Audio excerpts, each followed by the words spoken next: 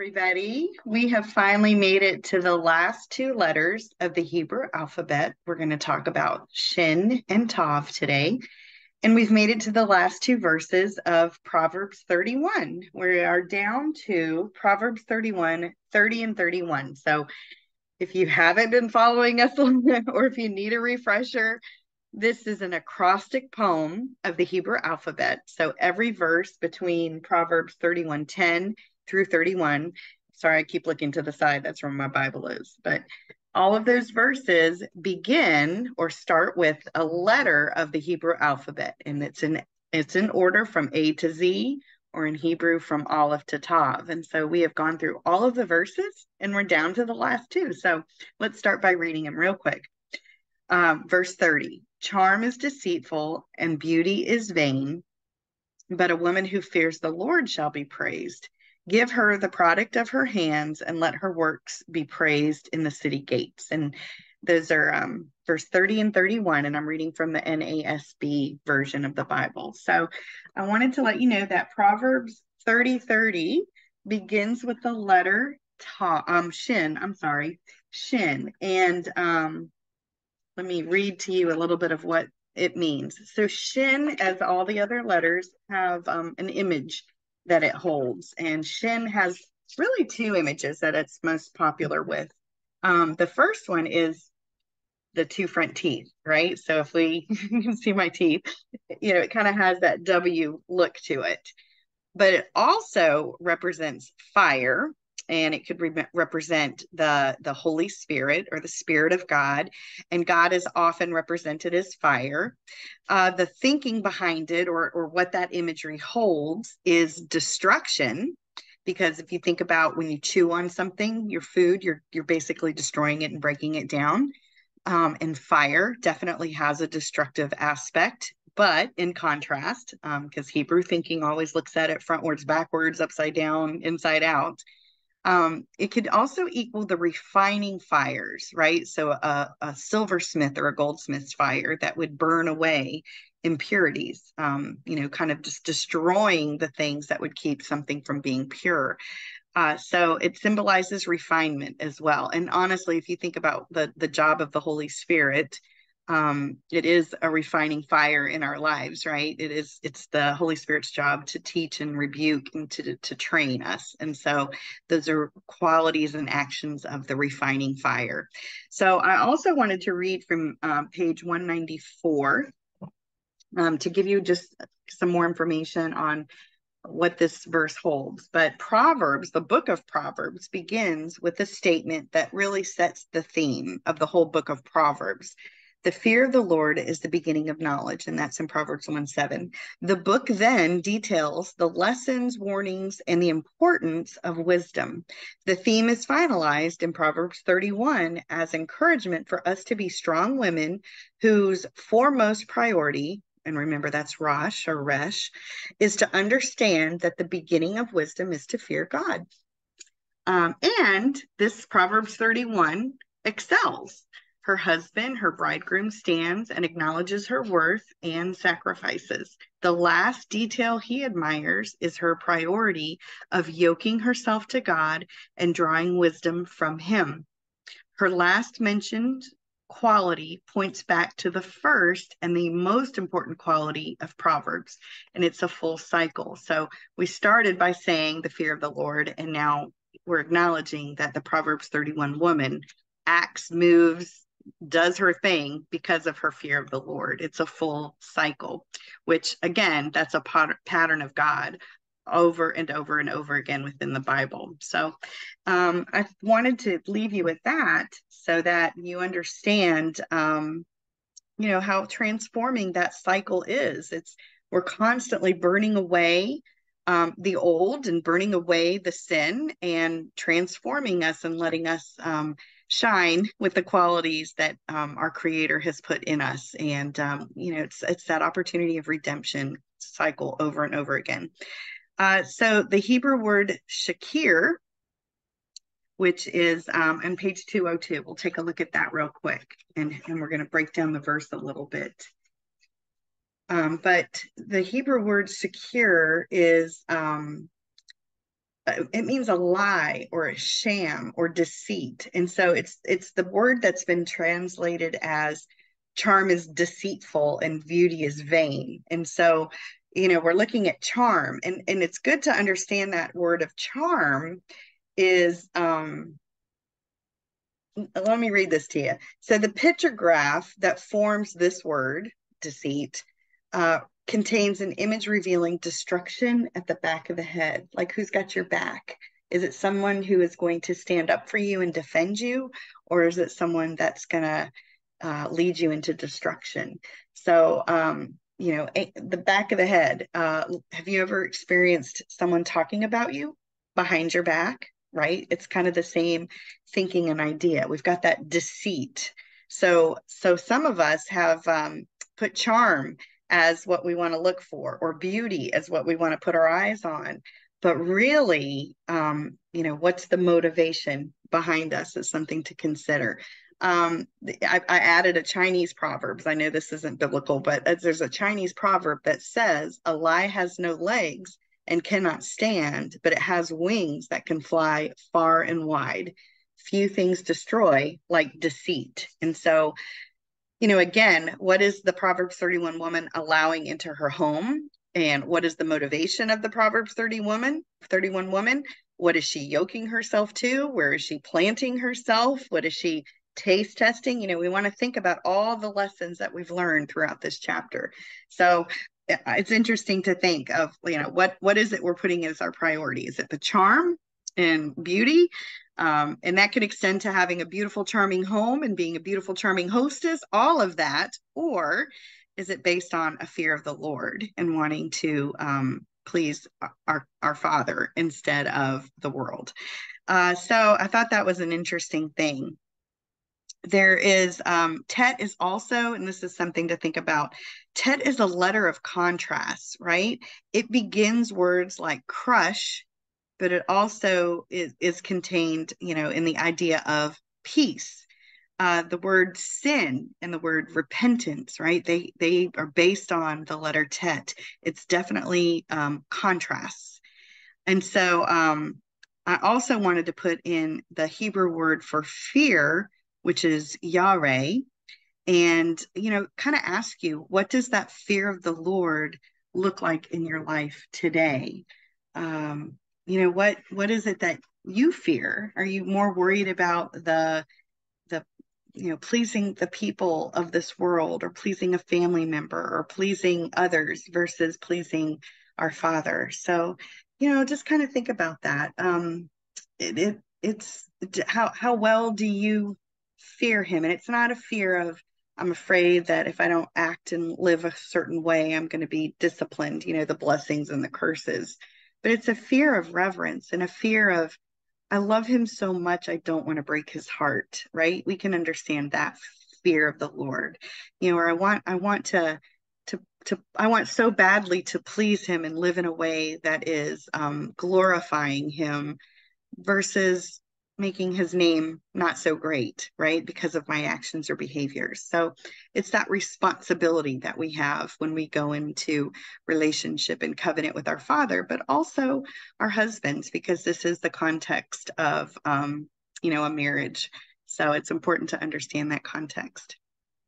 And so, I put in a story of a woman whose husband did have an affair, and actually it went south quickly. I mean, there were evenings that he never came home, right? And the world is so quick to say, dump them, leave them. And sometimes we need to, because of abuse or drugs, or there needs to be some kind of separation in that situation. But she wanted to fight. She wanted to transform and refine the relationship that she had with her father and between her husband. She wanted that refined relationship. And so she battled it the best way she could through prayer. She even blessed anointed his pillow and prayed over his pillow every night, so that when he was sleeping, he did not have a restful sleep, but he was dealing with God on the daily and on the nightly. And so her story does come to a better ending, that their marriage was ultimately saved. And sadly, it doesn't always come out that way, but Father in heaven honored her prayers and honored the dedication. And she went through it. It's not that this was an easy, I'll just pray and my life will be better. I mean, she was on the verge of bags were packed and I'm leaving tonight. And that night was the night that God chose to restore her marriage. And so there's hope, and there is God's perfect timing and God's perfect plan. So I hope that Shin is one that you can appreciate, because it is so important to honor the Lord above all else, and worry about how we honor Him versus how our life looks to those on the outside of our family. The next one is Tav, and it's 31:31. And I just wanted to look over anything else. Oh, I wanted to say before I go on to the next one that this verse, Shin, Proverbs 31:30, a lot of people think that it goes back to the scribe's point of view. And so, this isn't just the husband. I think I might have mentioned this in the last, that there's a few verses that the scribe kind of inserts, instead of just being words from Bathsheba to her son, that perhaps the scribe inserted these words because it's important to know the final lesson of it, or the final opinion of it, or any insight that the father may have given to the scribe as he was putting these words down. And so, we're looking at the point of view, because it probably wouldn't be a good compliment for a husband or to say of his wife, your beauty's going to fade, right? That wouldn't get him any points. And so, but it is complimentary to just finally acknowledge that your beauty may fade. However, you are a woman of the Lord who honors and fears the Lord. So that's just kind of a fun little side note that I kind of discovered in the research. But so definitely going full circle and acknowledging that she has yoked herself to the Father and she has yoked herself to Yeshua. The strength of his yoke is not a burden. So we're going to go on to Tav, and Tav is a short chapter. And so today we'll have a very short lesson. So enjoy that. But Tav is, it has the pictograph of a mark or a cross, kind of like X marks the spot. And so it's really asking what kind of mark the Proverbs 31 woman will leave on this world, the legacy, what legacy she's going to leave. I'll read a little bit from pages 211 and 212 so we kind of understand the mark. Let's see. Okay. So mark is identified. Marks are used in the Bible all the time. The first biblical use of sign or mark is in Genesis 1:14. When he hung the lights in the sky to be a sign or a mark for the seasons, days, and years, and to mark the boundaries. There are others noted. Cain received a mark when he sinned.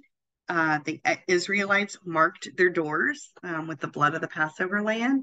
Ezekiel identifies foreheads who have groaned over sin. They were marked and they were spared judgment. And then Revelation 7 and 8, and also 22, God's name will mark the forehead. God will mark the names of his name on the foreheads of his bondservants. And so there's lots of references to mark as a sign, right? This is a sign to identify something so that people can point back to and remember something. So also,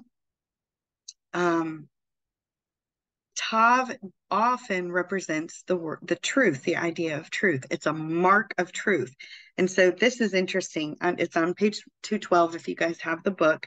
But if you look at the word Amet, right, and it's spelled